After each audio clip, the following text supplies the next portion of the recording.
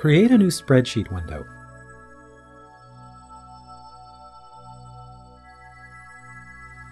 Add 3 column headings. 2 are for the 2 coins, and the third is for the result of the 2 coin tosses.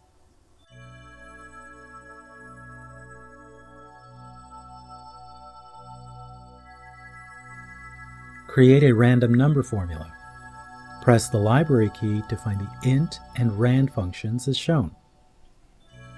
Copy and paste the formula to other cells or use the fill down option. Only the first 2 columns get the random number formula.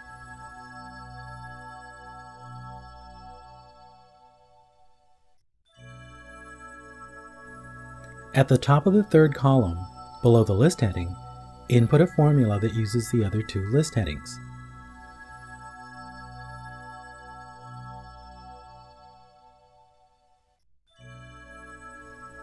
Create a statistics window. Move the pointer to the horizontal axis and select the list heading from the 3rd column. Change X to a categorical variable and select the bar graph option.